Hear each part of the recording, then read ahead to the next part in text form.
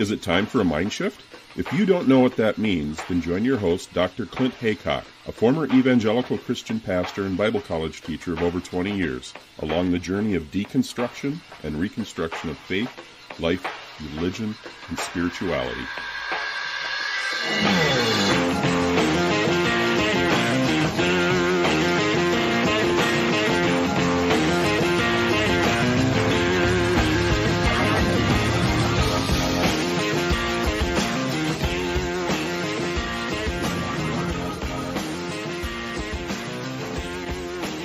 I'm so happy to welcome back my very, very good friend all the way from Canada, actually Nova Scotia, isn't it?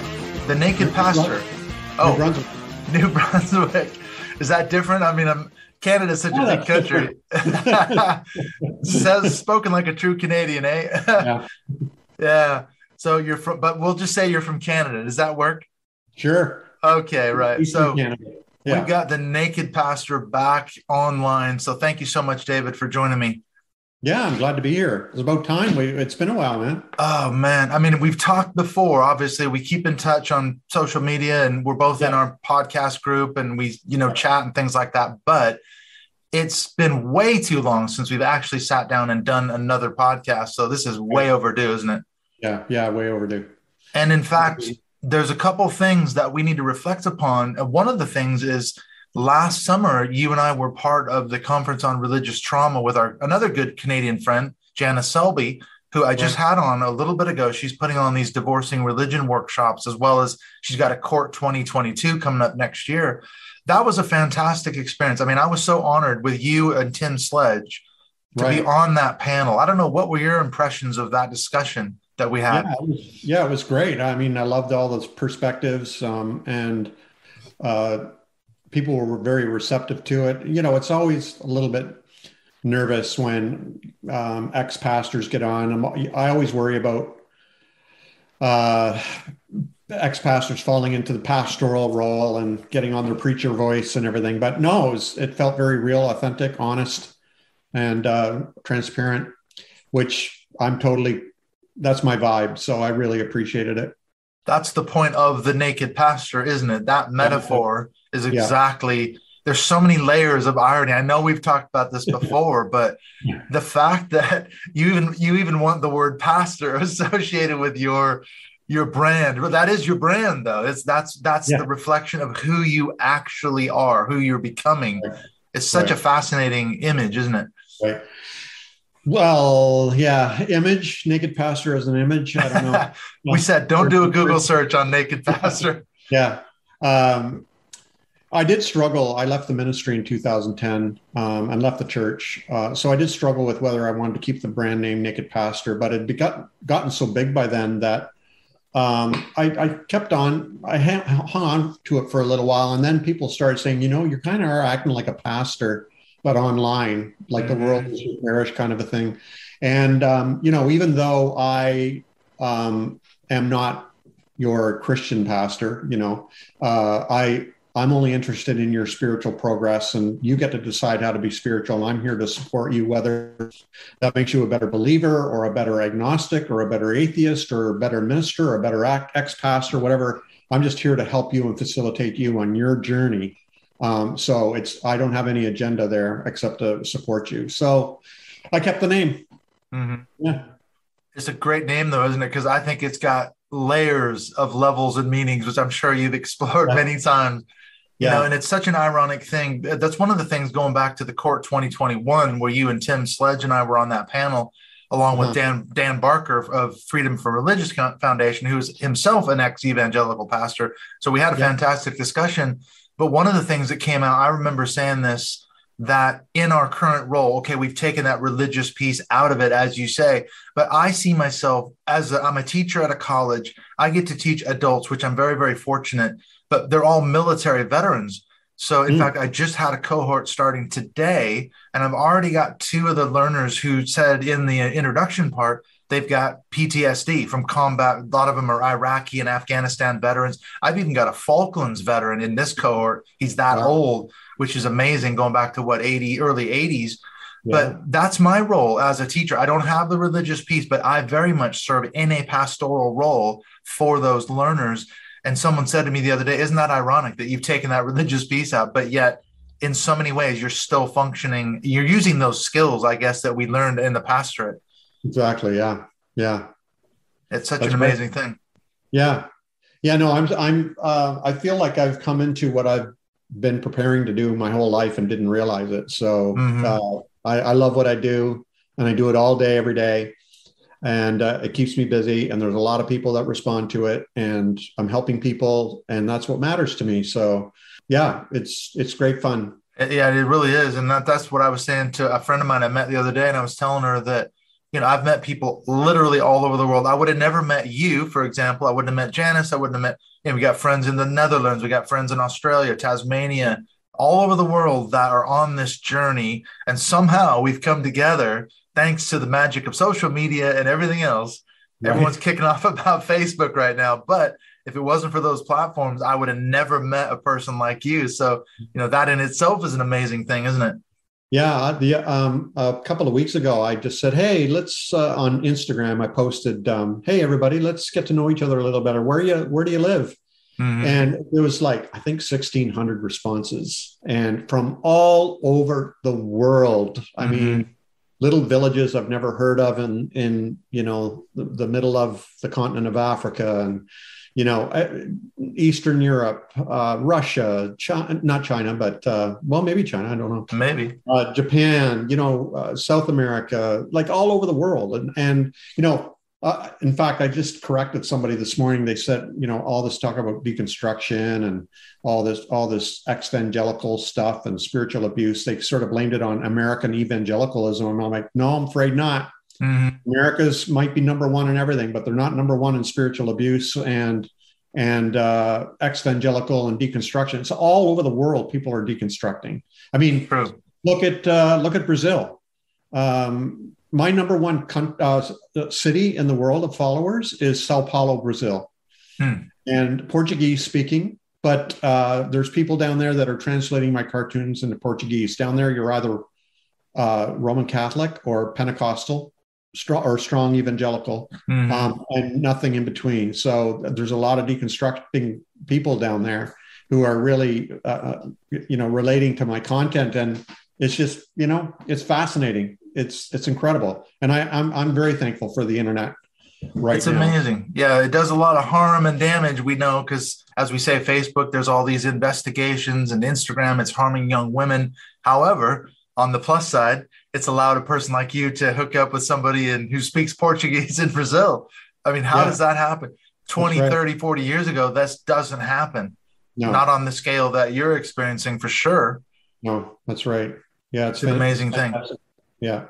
Although I'm with you, I'm very concerned of the harmful direction the internet's going. I don't like the meta universe idea. Mm-hmm. With the whistleblowers and everything on Facebook and so on, we know now that the protection of women isn't a priority, and things like that are very, very concerning for me. And I'm wondering how this is going to proceed. If there's going to be any gatekeepers at all. I mean, that Francis Haugen was just blowing the whistle, like you say, a month or two ago as we're doing this recording now. And has anything come out of it? There was a little bit of a flap, I suppose, but has anything changed at Facebook? And they own so many other social media companies that they're so big and so powerful, so much money involved. Right. They don't seem to care. Yeah, it was like when she mentioned that they wanted money invested in the protection of women, and they couldn't find the funds, but then they found the funds for hiring 10,000 new employees for gaming on their platform. But, so gaming came before women, and, it's pretty. You don't need to read between the lines. It's pretty damn clear. It's true where their priorities are. Yeah, that's right. Yeah, making money.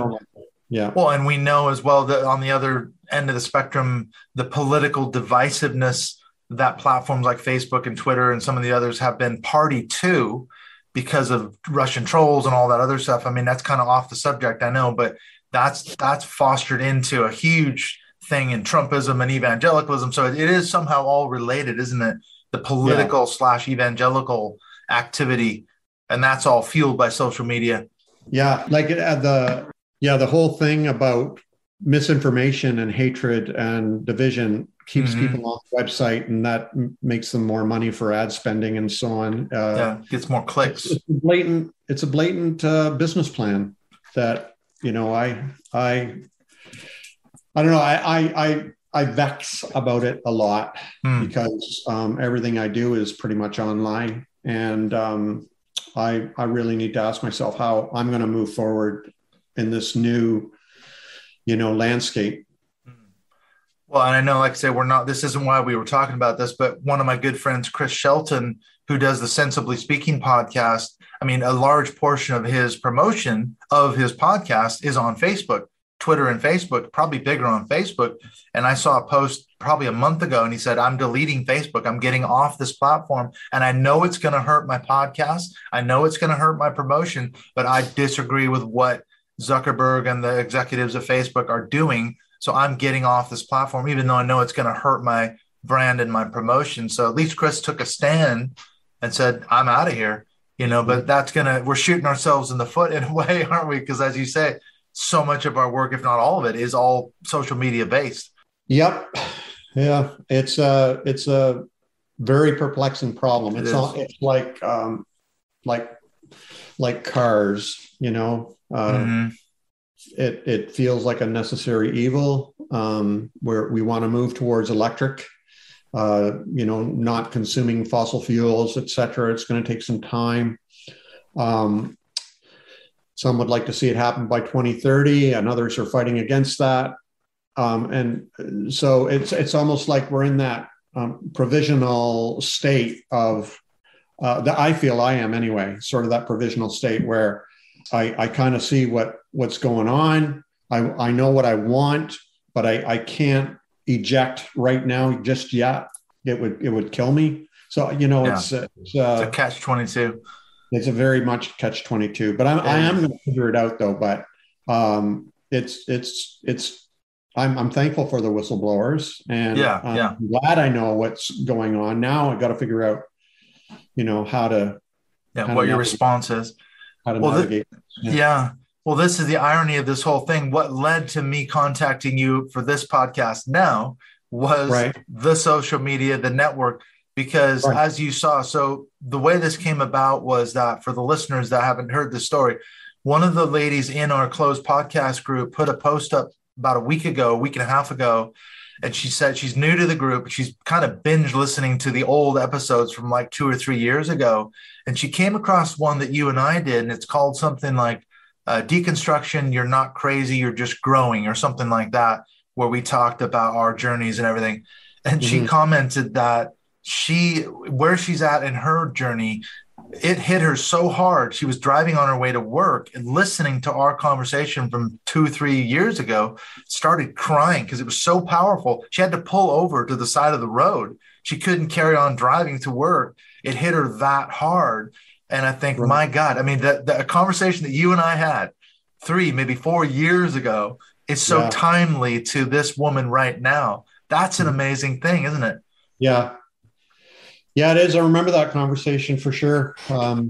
It's a powerful thing when, you know, deconstruction, as many of us know, is a very confusing time.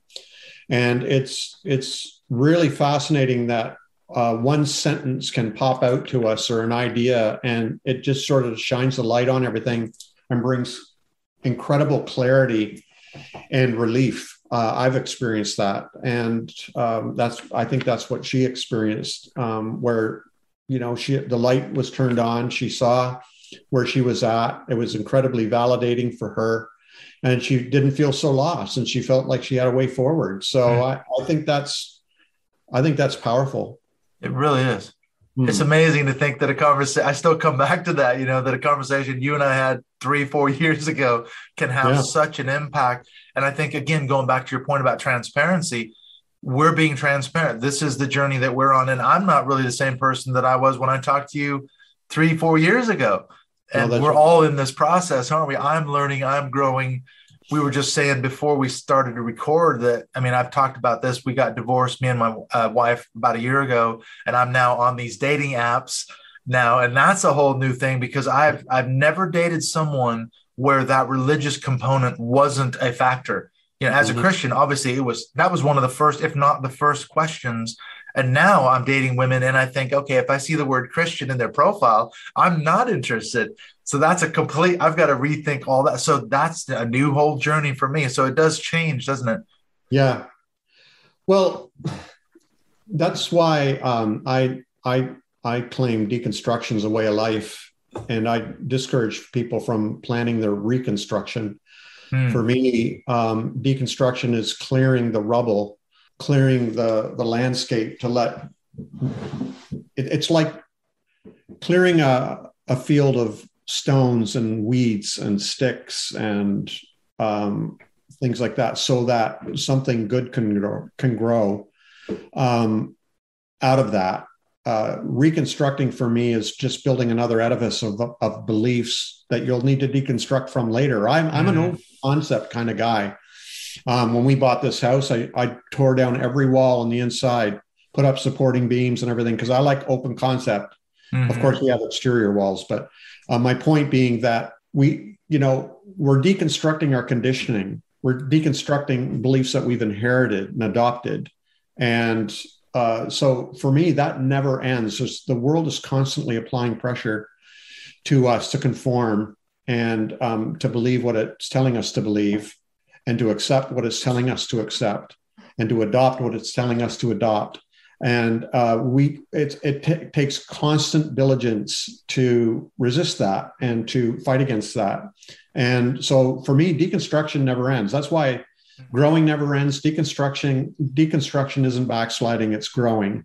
And it's personal development, it's spiritual growth, whatever you want to call it. And so, I'm different than I was 4 years ago, and I plan to be different 4 years from now than I am now. Yeah. It's true. You got a better beard now than you had 4 years ago. I'll tell you that. Yeah. I shaved some of mine off about an inch, but yeah, you didn't have much of a beard back then, I don't think. But look at that. You got a shadow, but COVID, I started this in COVID when COVID started. So it's, it's filling out. It looks really good, I have to say. Unfortunately, for the listeners, they can't see that, but they'll have to look you up on social media to see the luxurious growth of beard you get. But it's so true, isn't it? That's one thing I learned from you. I've used this countless times in podcasts and in conversations with people, and that is your metaphor. You talk about what is deconstruction? How does it actually work? You say it's like the twin trails of a train track. On the one hand, if talking about Christianity, for example, on the one hand, you could be deconstructing your views about theology and God and the Bible and all that. And the other hand is your relationship with the church. And some people go down that road. They might get burned by a pastor or someone in a church, and they have a real problem, and they start questioning, what are they doing? At one point or another, whichever one you're on, it's going to impact the other one, isn't it? If you start questioning your views about God, it will affect your relationship with other people at your church. If you start questioning your relationship with people at the church, it'll start impacting on your views about God and the Bible and theology. So I've used that so many times. So thank you for that. That's such a powerful metaphor. Yeah. Is there anything you want to add to that now 4 years later? Well, my observation is I'm mostly interested in people. I help people in a couple of ways. One is deconstructing theologically. I almost guarantee that it's going to interfere with your relationship with the church in some way or another. It's inevitable. Now, people who deconstruct from the church, especially if it's related to abuse or something like that, I will help them in that area. But that does not necessarily mean they're going to deconstruct theologically. In fact, I know a lot of people who've left the church who are very conservative. They want the church restored to its original pristine condition or whatever. So leaving leaving the church isn't necessarily, there's no such thing as a pristine origins. It's true. Even if you read between the lines in Acts or whatever, there was a lot of problems. And deconstructing theologically, almost guaranteed, will affect your relationship to the church. Changing your relationship to the church will not necessarily affect your theology. Right? It's true. Well, as you say, look at Acts, the early chapters of Acts. You have instant divisions, instant infighting. the church is like 5 minutes old, according to the narrative anyway, and they're already having problems. And I remember preaching through the book of Acts as a pastor, and I made that observation even then, years ago, when I was still an evangelical. I said, look, people, I mean, everyone says we got to get back to the early church. That's when they had it all together. I said, look at the narrative here in Acts.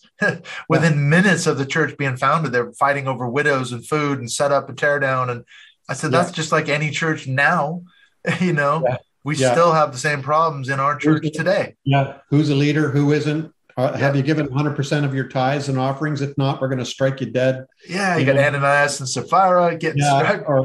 And then you've got Paul's conflict with Mark. You've got Luke's and conflict Peter. with the church. You got Peter's conflict with Paul.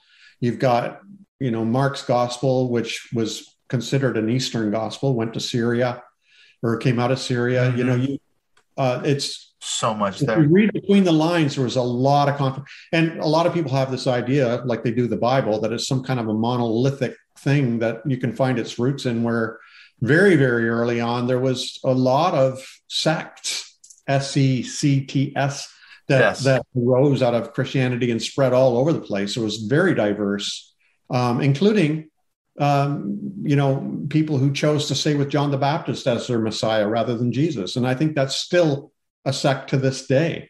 Mm-hmm. So, it's the diverse. I don't know how in the world we got here, but the incredible diversity.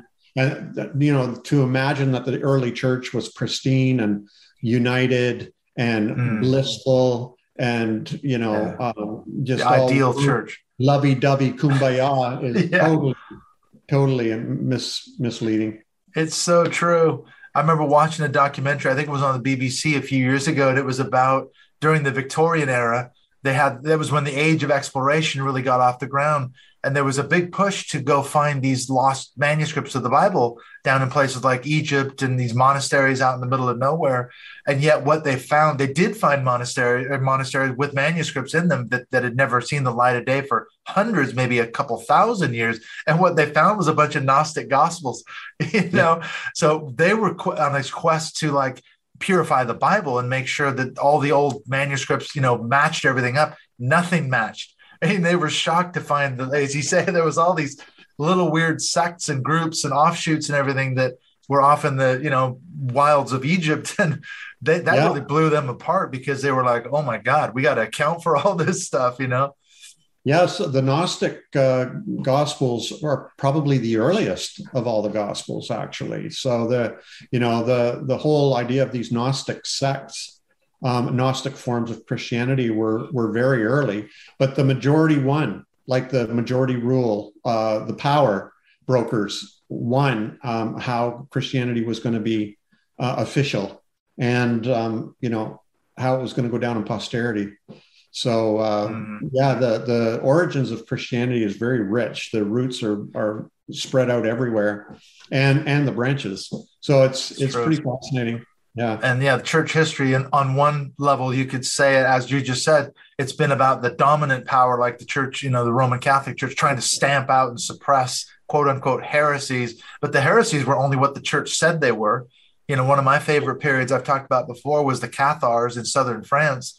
And in 1244, they went and wiped them all out because they said they were a heretical sect. We don't know anything about the Cathars today because the Catholic Church utterly destroyed all their writings, all their text. We don't know anything. And they said they were heretical. And so they launched an army and destroyed all of men, women, children, all of them, tens of thousands of them. Yeah. What's that about? That was our Catholic Church that did that. Yeah. Yeah. Yeah. It's pretty fascinating. It is. And how the dominant, like you say, the power brokers are the ones who determined what we have today to read and consider correct and orthodox. I mean, that's the way it's always been from the first councils, church councils to now. It's true.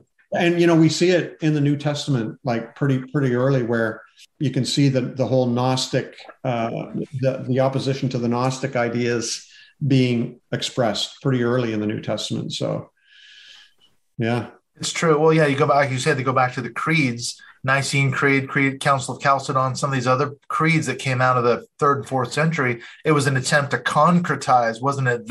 This is what we believe. This, if you're inside this circle, you're Orthodox. If you're outside, then we can excommunicate someone like Arius. We can do that to these people because they're now heretics because they don't believe exactly what we believe. And they were arguing about words, hypostasis and all this kind of stuff. It's got to be just the right word, and if you don't believe it, you're a heretic. And so that's going right back, doesn't it, to the early origins, the first couple centuries of the church. They were already fighting about correct beliefs in air quotes. I mean, even in Acts, where, you can see conflict between Paul and Peter and what was correct and what was not correct. Right. So again, in air quotes. It was pretty immediate. And, it's fascinating. So true.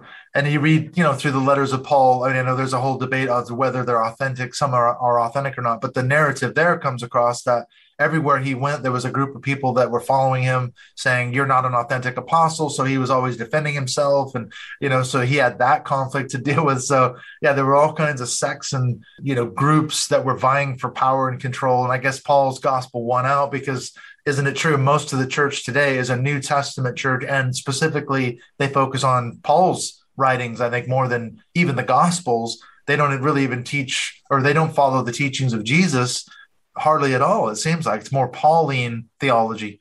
Yeah, that's all really, really fascinating to me. Like I think pretty much agreed that Paul's letters come down to Romans, Galatians, Philippians, maybe Philemon, and that's about it. The rest are Pauline.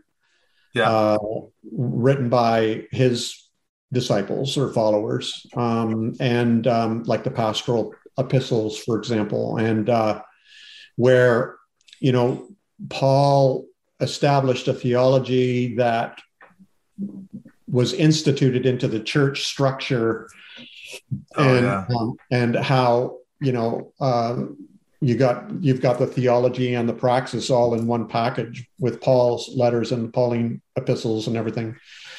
But when I read Jesus and the Disinherited by Thurman, the Black theologian, and he tells this interesting story about his grandmother who couldn't read, and so she asked him to read her the Bible, anything but Paul.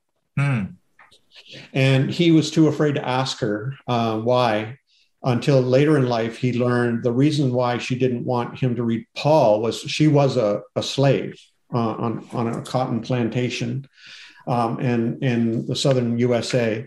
And the slave owners and masters loved Paul. And the preachers often would preach from Paul because Paul was all about slaves obey your masters. And order and structure and serving and obedience and obey the powers the structures. And so they would favor those Pauline passages because it was about power. And Thurman's point was, it's interesting because Jesus, in opposition to that, in contrast to that rather, was a person of an occupied nation. They were an occupied people, right? By Rome. They were occupied by Rome. So they were oppressed and occupied and were therefore not the ones in power. So, for example, a lot of Jesus' teachings, he said, are survival techniques for oppressed people. So, if a soldier asks you to carry his pack, you carry it twice as far. If you get smacked on the cheek, you turn your other cheek, like just keep the peace, right? At all costs. And that was so eye-opening to me because the church does favor Paul because it's in a position of power. And what do you call that? Not favor, privilege. Yeah. And Paul was a privileged person. Jesus was not a privileged person. And Paul was a privileged person. And in fact, he took advantage of his privilege by requesting an audience with Caesar, right? So that's just all very interesting to me, how that one little insight where, of course, we don't favor Jesus because it's all about being an oppressed person. Whereas we favor Paul, the church does, white, male, evangelical, whatever. Roman citizen. Because it's all about power and privilege. He had all the privileges. Yeah. How many times did he get out of a whipping by saying, hey, you cannot whip me. I am a Roman citizen. Whereas Jesus couldn't say that. No. If we accept the narrative as historical, for sure. But so is this how a person deconstructs? Because I know there's a lot of different ways that lead to it. You could, like you say, you talked about on those twin train tracks, a person could have been abused horribly and by a pastor or leader or someone in the church or hurt really badly. That may have started them off. But in terms of theologically deconstructing, okay, I was just thinking when you were talking about some of the letters of Paul, we would not accept on a scholarly level as having been written by him. Now, going back to when I was an evangelical, we would have been arguing right now that no, all of the letters in the New Testament that say they were written by Paul were in fact written by him. And, that's your argument is completely spurious. But to entertain that thought, that's a crack in the concrete, isn't it, of the foundations to say, well, let's just say that maybe some of the letters of Paul weren't in fact written by him. What does that mean? Is it inspired? Is it, it starts leading you on all kinds of rabbit trails, doesn't it? That's how my deconstruction started. I was graduating from seminary, Gordon Conwell Theological Seminary near Boston. Oh, yeah. I've been there. I was an intern there. Okay. And I was finished my studies. And for some reason, we were down in Harvard. And I was in the Harvard Coop. There was a bookstore there. And I saw a book on the shelf, The Silence of Jesus by James Breach. And I picked the book up. I was curious. I read the summary on the back and I thought, I'll buy it and see what happens. So I bought the book and it shattered me. It basically, he argues that there's maybe 7 sayings of Jesus that are authentic and maybe authentic. And then he goes and analyzes these 7 sayings with a sort of a Nietzschean hermeneutic. And when I was finished the book, I still own the book. It's not very big. Right. I've never read it. And well, it's not in my life. It's not well known, but it wasn't a #1 bestseller or nothing like that. It was just a book on a shelf somewhere. And he was a professor at York University in Toronto. And I keep bringing this book up because it shattered my belief in the inspiration of Scripture, the 3 I's: inspiration, infallible, inerrant. I was freaking out because I, up to this point, was a complete devotee of the Bible, 100% unquestioned. And here I was in my graduation gown, and Lisa had to actually grab me and say, "You've got to go to graduation. You've got to see this thing through."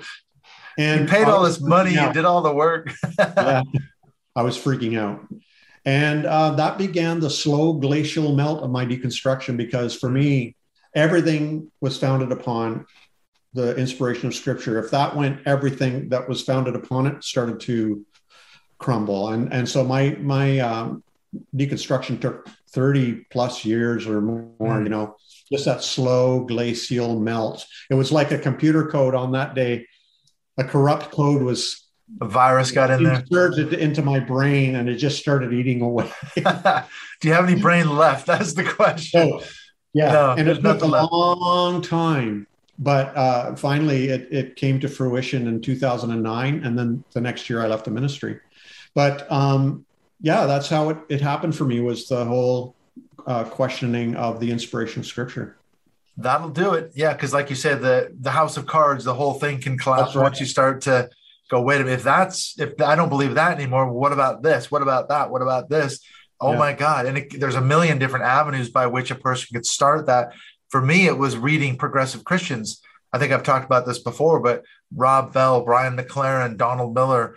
And it wasn't, I see now, I didn't just, drop my faith overnight. I started reading those books, and I was then questioning my fundamentalist dogma.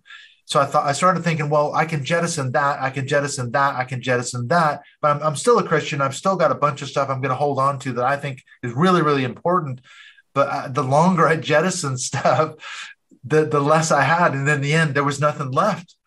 I had nothing left. And I thought, my God, there's there's nothing left. But I mean, Donald Miller and those guys wouldn't have probably said, "Hey, I'm writing this book so people can lose their faith and, become agnostics or atheists or whatever." But that's what started me on that path. But it took years, like you. It's not an overnight thing.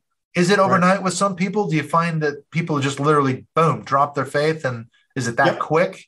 So it can happen. Yep. I was just talking with somebody recently who was like, you know what, I'm done. And they just walked away from everything. There's different ways and there's no right way, no wrong way. For me, I needed to figure this out. I wasn't willing to. Karl Barth is my favorite theologian to this day. I'll admit that. But he said, and I read this many, many years ago, that the way you solve a problem, an issue in your life, is you don't go around it and you don't reject it. You go through it. And so I decided very early on, okay, I don't believe in the inspiration of Scripture, but for some reason, the Scripture is still important to me. It got me to this far. I'm not willing to believe it 100% hook, line, and sinker, but neither am I willing to reject it all and throw it all away. So I'm going to go through this and see what happens. And I worked my whole life in the ministry trying to reconcile these two things, where it wasn't inspired, but it was still had a role. And so it literally did take me my whole ministry. And finally in 2009, I had this epiphany moment where I saw that we're all sharing one reality. There's one reality. We all have our own way of apprehending it and articulating it, but there's still this one reality with many languages trying to explain it. And peace of mind came to me. My theological anguish immediately left. Peace of mind came. It's never left. And I started naively sharing this online and stuff. That's when I started to get in trouble with my denomination, and other churches and pastors were reporting on me and stuff like that. And the next year I was gone. But it was all out.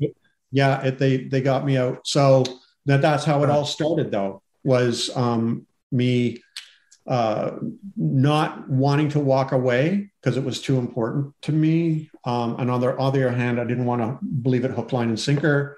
And I came to this place where it all kind of like a puzzle came together, 1,000 pieces. It took 30 years, but the final piece was on that day in 2009. And the whole picture came out to me. Snapped into focus. Yeah. And I did the right thing. That was the right way for me. You had a divine revelation. However, you had a Damascus Road experience. We've had too much. It's so weird because there was no burning bush, no, voices from heaven, nothing like that. No blindness for 3 days. What I saw, Clint, I lied on my bed for an afternoon nap. I was tired. I was exhausted. I was depressed. I was theologically in angst. And I closed my eyes and I saw this waterfall. And that was it. That's what I saw, a waterfall.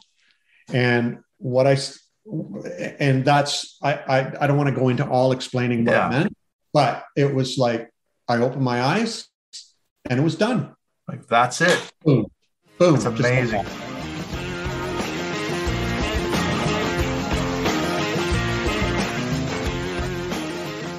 When we come back from the break, we're going to get into the second half of this chat with David Hayward, my good friend from Canada, the Naked Pastor. What we're going to do is we're going to transition into talking about his cartoons. I have a lot of questions about that. I've been following him for a long time, and I love what he does with his artwork. And I thought, okay, I've got a whole load of questions for David about some of the themes, some of the meaning that he infuses. And I really wanted to get into, do you believe that there is a historical Jesus? Because he draws a lot of stuff about the church and about Jesus. What is that all about? And so we have a fantastic discussion coming up in the second half in just a few minutes. I just want to talk about what's coming up here as we come up to the end of the year here. 2021's already over. It's nearly there. We're almost at Christmas now. In fact, I think this episode with David Hayward is going to be the final episode of 2021. And then next year, though, I've got some really good guests, again, already lined up. I'm going to be talking to Elle Hardy. She's actually from Australia, from Sydney, like Josie McSkimming just a few weeks ago. But she lives down here in London, in the country that I live in here in the UK.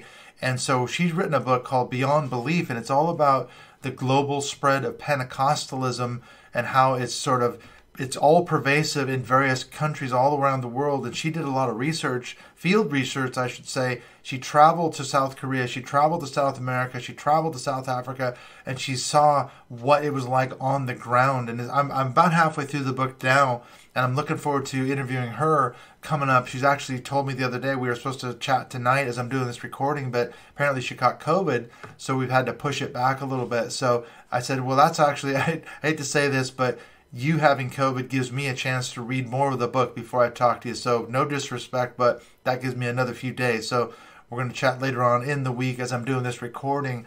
And then we had our last Mindshift Zoom call of 2021. We were supposed to meet with Jonathan Larson, but unfortunately he couldn't make it. So we're actually going to reschedule that. We're going to do that a call again in January. This is another great benefit you get for being a Patreon supporter of the show. We're going to have Jonathan Larson of the Young Turks Network drop in sometime in January. And then I've been on a couple of podcasts as well. I just finished a recording with Celine and Stephen. They're both from the UK here. They are the hosts of the podcast, What Should I Think About? We talked about dominion theology. And in fact, speaking of dominion theology, last night as I'm doing this recording, I was on another podcast, the Left at the Valley podcast. I've been on there before. We were talking about dominion theology as well. So a lot of people suddenly wanted to talk to me. I think they might have heard me on the Seth Andrews, the Thinking Atheist podcast a couple months ago, talking about dominion theology, and all the research and writing that I've done on the subject. It's finally starting to pay off. So I've been fortunate enough to be on a couple of shows. And in fact, as it turns out, the more I talk to Stephen and Celine, it's actually his older daughter, they both come out of the Jehovah's Witness cult. And toward the end of the show, we started talking about the way the Jehovah's Witnesses believe and the sort of cult psychology there. So I said, well, look, why don't I return the favor? Let's book you into Mindshift podcast. We're going to talk about Jehovah's Witness beliefs, their experiences coming out of the cult. I think it's a different story for Celine because I think she was raised in it. But, so this is a really interesting thing. So I'm going to have Stephen and Celine come on the Mindshift podcast sometime in January. So got some really cool stuff coming up in the new year. So I hope you enjoy this conversation with David Hayward, the Naked Pastor. Let's get back into it as we talk about this idea of deconstructing your former beliefs with the Naked Pastor.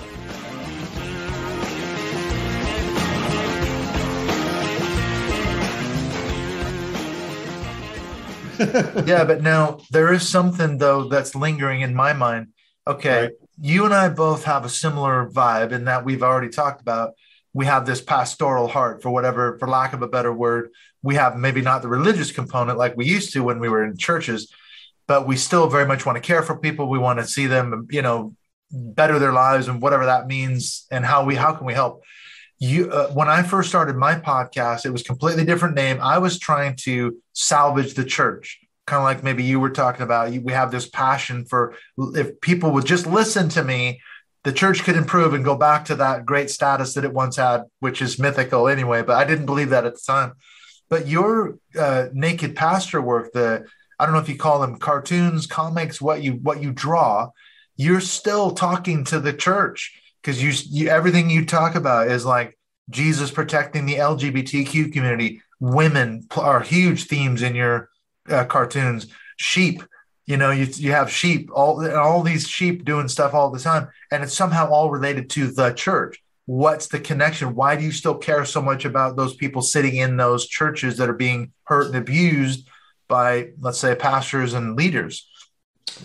Okay, so that's a really good question. And this, I know I use Jesus in my cartoons a lot, and God, the Holy Spirit, who's very cute. He looks like a ghost. Holy Ghost. Yeah. I really care about people helping themselves become free, helping themselves liberate themselves. That's what I really care about. And so whether I believe in God or not, or believe in Jesus or not, whether he was a historical figure or not, whether I believe in spiritual or supernatural or that, I don't care. I really don't care. What I care about is what the material you're working with right now. And I want to help you liberate yourself from whatever it is to get to a place where you're happy and comfortable, where you get to decide how to be spiritual. I always disclaim right here, when I say spiritual, I'm talking about our inner lives, our rich inner lives, psychological, emotional, whatever. I'm not necessarily invoking any divinity or supernatural or anything. I'm talking about our inner life. So you get to decide how to do that. I'm here to help you facilitate that for yourself. I'm only here to support you. I want you to figure out how to be free, and I'm here to support you in doing that. So I use material Christians use in order to communicate to people so that they can deconstruct. So, for example, when I deconstructed years ago, I had a picture of God, but at each time when I was moving on to the next stage or whatever, that idea of God had to die, right? And I got introduced to the next God at the next level. It was bigger, more gracious, less white, whatever. And then when I continued growing, that God no longer sufficed. That God had to die.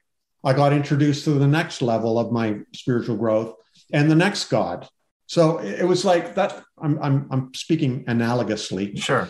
That's basically what happens is we have to let go of our former ideas and to the point where we no longer need to form an idea of what God is or who God is or whatever. Because the word is not the thing. The idea is not the thing. What's beyond the words? What's beyond the idea? That's what I'm concerned about. And I want to help you discover that for yourself. So yeah, I use cartoons of Jesus. Do I believe that there was a historical Jesus? Doesn't matter. Do I believe there is a Savior Christ? Doesn't matter. Do I believe there's a God sitting on a throne in heaven? Doesn't matter. What matters is I want you to get free. And I'm drawing pictures that will help you do that. So I hope that helps. It does help because I love a lot of your cartoons because you have these recurring themes. Like I said, I see them all the time. For example, Jesus wearing a rainbow shirt, or Jesus standing in front of a group of LGBTQ people, protecting them from the attacks of evangelicals. That image comes across, or women in particular, like I say, who have been hurt, who are leaving the church. And the people are saying, she's a terrible person. That's what we all knew it was the truth. And she's walking away into freedom, and you can see that those themes just come across. Who's your audience? Are you trying to target Christians? Because this is another aspect. You post on Facebook. I think you just posted this morning. I got up and I saw your Facebook wall, and you have these quotes that you get from evangelicals, apparently. And one guy said something about you're an imbecilic, demonic, person leading people to sin. And so you get that a lot. You get a lot of pushback. Yeah. I'm a demonic imbecile leading people into sin. Yeah. I love that, and I love the fact that you share those. And I see hundreds of comments. Sometimes they're like, come on, man. Really? Yeah. My favorite one was, that make a great band name.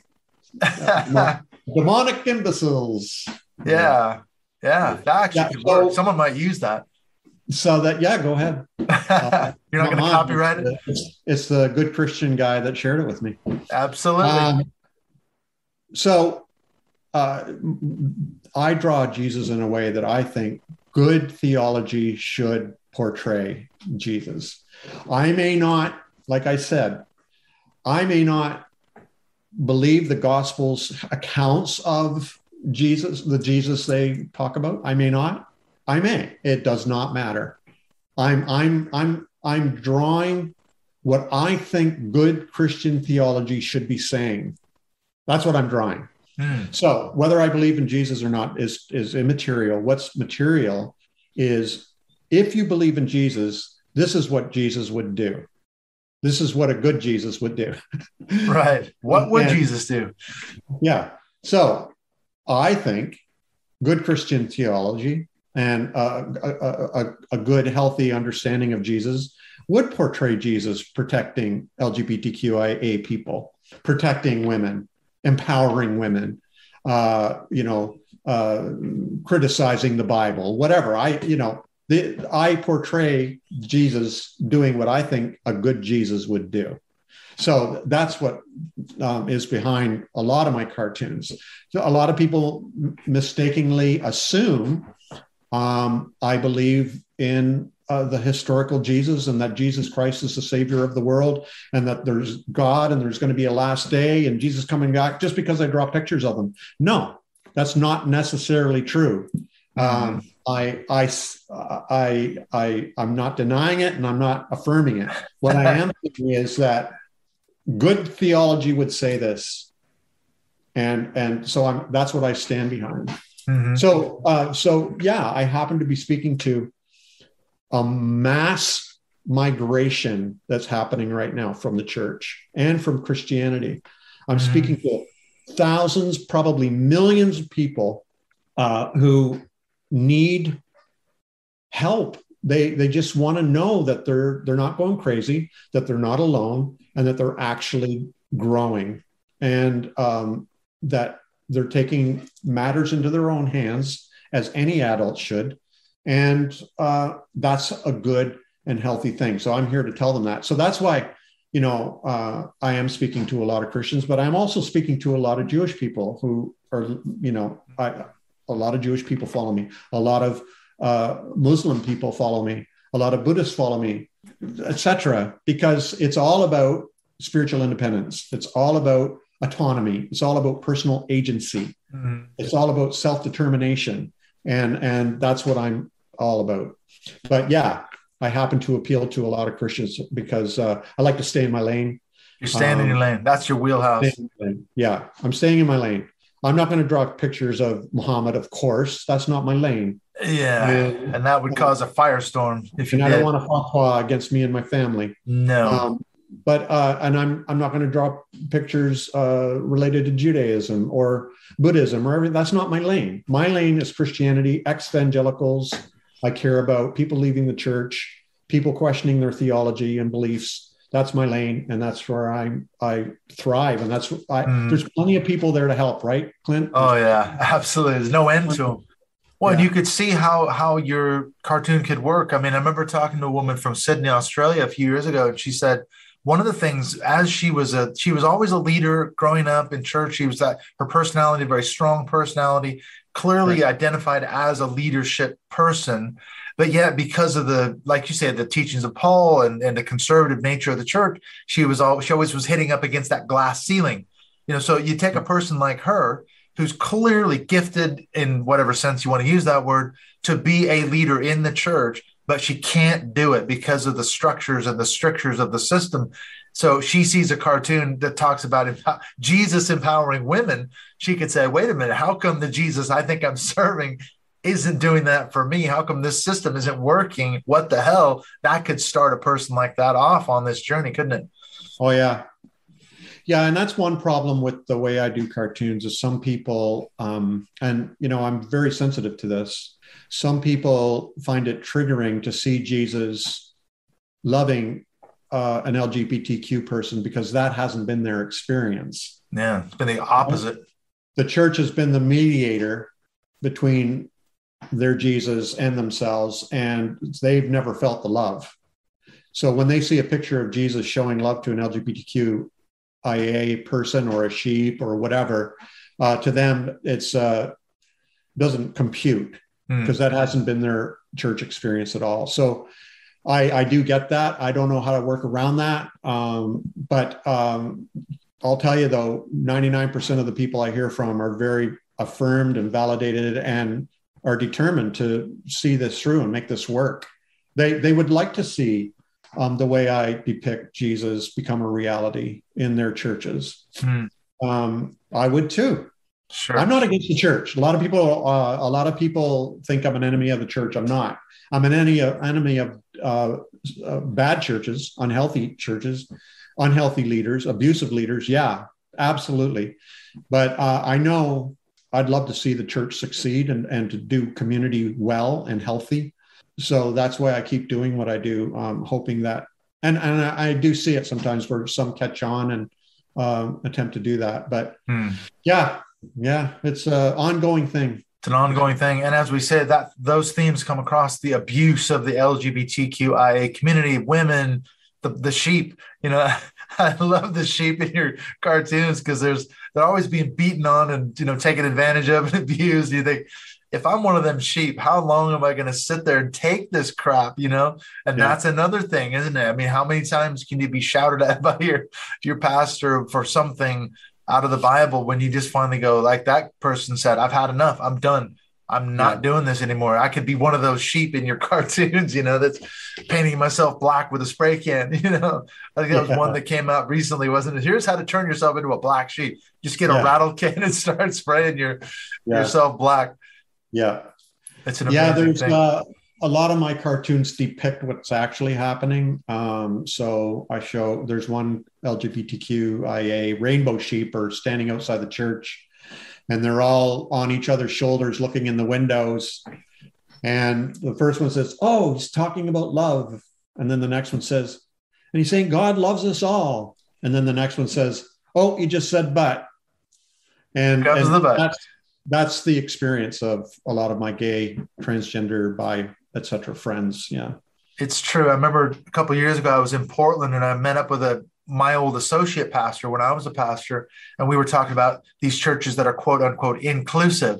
And he said, no, in my experience, they'll say we're inclusive, but what they mean is we won't discriminate against a gay person. They can come visit, they can come be a part, they can worship, they can attend the services. We won't tell them to leave. We won't tell them they have to get out. But what we are actually saying is, what we're trying to do is get you saved, and then God will turn you straight. That's really how it goes down. So it's a sugarcoating this thing. We won't turn you away. We won't discriminate. So we're inclusive. And he says, no, that is not inclusion. That is absolutely not. That's that's like a bait and switch in a way, isn't it? I think that's reflected in what you're talking about. Yeah, I do. I've got several cartoons about that where rainbow sheep are wanting to play ball with the other sheep, and they're saying, well, you can come, but you just can't play.